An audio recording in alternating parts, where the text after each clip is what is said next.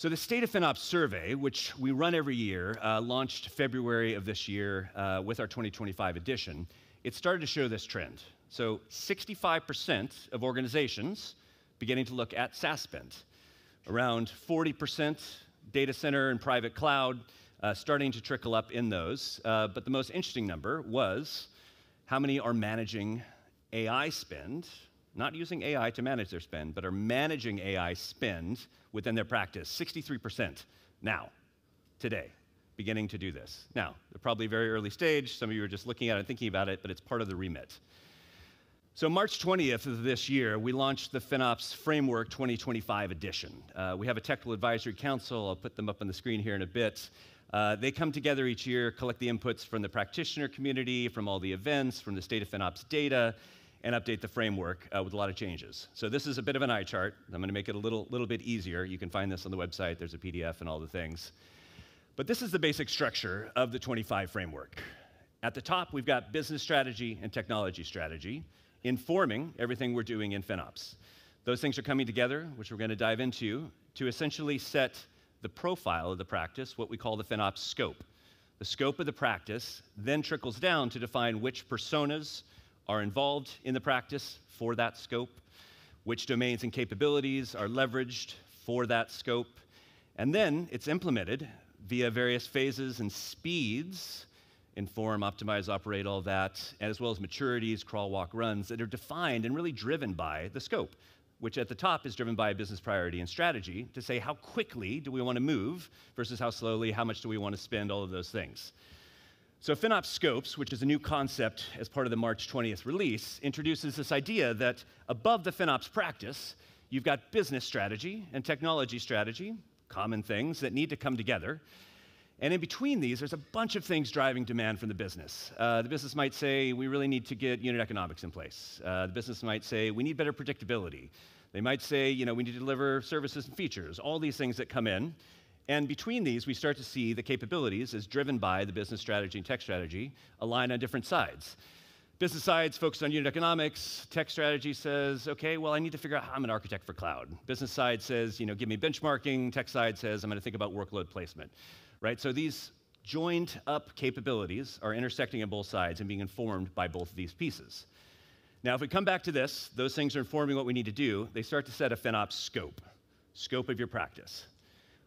A scope is defined as a segment of technology-related spending to which, I'm going to get this just right, you apply FinOps concepts. A scope of technology-related spending to which practitioners apply FinOps-related concepts. So if we think about the iron triangle, which many of you have seen out there, right? Do we want it good, fast, or cheap? A scope is taking this concept of what's important to the business based on the business strategy and the tech strategy, and it's starting to apply these concepts based on what the business needs right now, or what that team needs, or what that app needs. So if you think of a scope as almost like a profile of the practice, all of you who've been doing FinOps for a bit are probably running sort of an efficient cloud scope already. That's like one scope of your practice. We want to run cloud in an efficient way. You've got a set of capabilities, you're optimizing rates, you're forecasting. Different people are being involved. You've got different data sources coming in, or KPIs or maturities being defined. But then you might have a different scope of your practice that says, I really want to innovate with AI. This is important. It's going to change my priorities. It's going to change who I engage. It's going to focus my priorities. I'm not going to optimize with AI. I need to move fast. I want to innovate. But I want to make sure I know what I'm spending, and I'm forecasting that spend. I know where it's going. You might have another scope that's like, I've got a group that's trying to get out of that data center, or they're trying to migrate. So that one, again, it's not going to be right-sizing and the things. They're going to be moving quickly, making sure they're budgeting. They're not getting the double bubble. They're allocating properly. They're tracking the change. And you might have another scope that says, I want to start bringing in licensing costs. I keep buying things in cloud and then wasting the license that I purchased on-prem, so I need to integrate those things better. I need to work more closely with my ITAM friends or my SAM friends or whichever group is managing the license to pull this together. So again, the FinOps scope really sets the stage for how the practice works. In fact, the practice changes in these different scopes. It's not just about infrastructure. It's not just about where you're applying it. It gets down to could have data in multiple places. AI is a great example. You might have spending in public cloud and SaaS, and you might have some in your data center. The scopes as well, you may have multiple scopes within a single type of spend. I was talking to one of our large friends at a bank, a tier one FinServe, And they were saying, we have 12 different business units, and they're all on these two clouds, and they all have a different scope of practice, even though they're in the same clouds. One business unit is very early on, and they're focused on one set of things. Another business unit is more mature. One is a central IT group. They're really trying to optimize for efficiency. One is delivering new product and customer experiences. They're trying to optimize for speed. Scopes are not defined by the FinOps Foundation. We're defining a framework for you to take flexibly as a building block to define your own scopes based on your business strategy. So within this, you are going to say, my strategy for this unit at this time is this. We're going to define our practice of scopes in this way.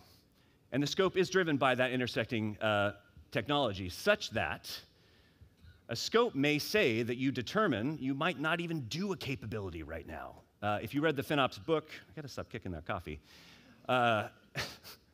If you've read the FinOps book, we had a concept called informed ignoring. And that was like, you're not ignoring a capability. I'm not just like, we don't need to do that. I'm saying, I'm informed by my business strategy. I don't need to do this one right now. Scopes are the codification, the personification, the real-world application of that. So a scope might say, I'm going to deprioritize a certain set of capabilities based on my business strategy. A scope could say that I want to include or exclude a certain persona. AI is coming in. Well, this is a new set of services. We might need to involve security in the conversation. But for our business as usual scope, we might not need to because it's a known set of services.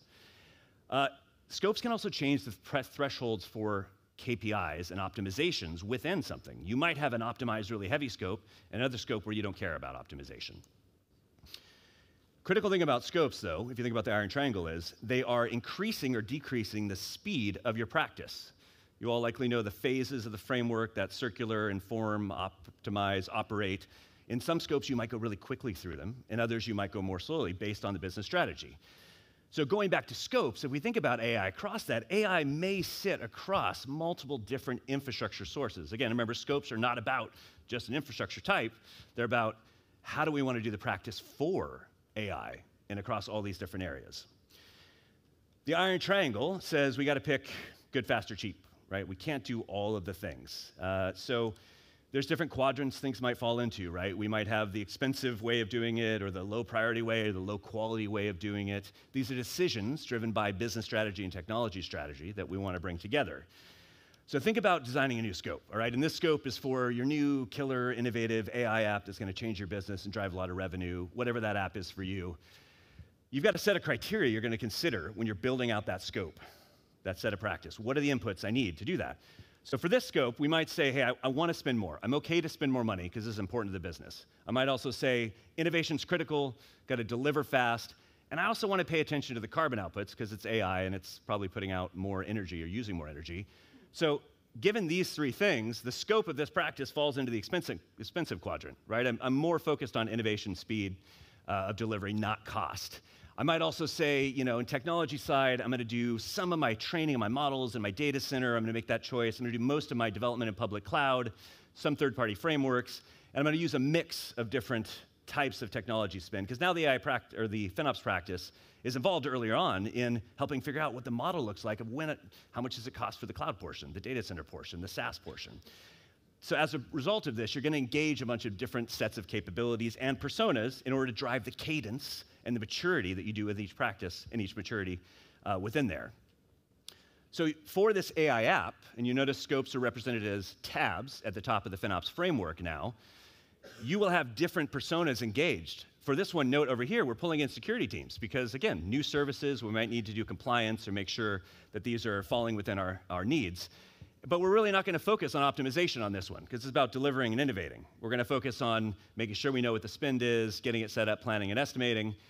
We might also have our business as usual scope in cloud, which is going to engage all the personas, maybe be working with our ITAM friends or sustainability friends and have a more balanced mix of what is happening within there. Hey everyone, producer Andrew here. I hope you enjoy this video as much as I enjoy sharing all of these amazing FinOps stories, best practices, and expertise.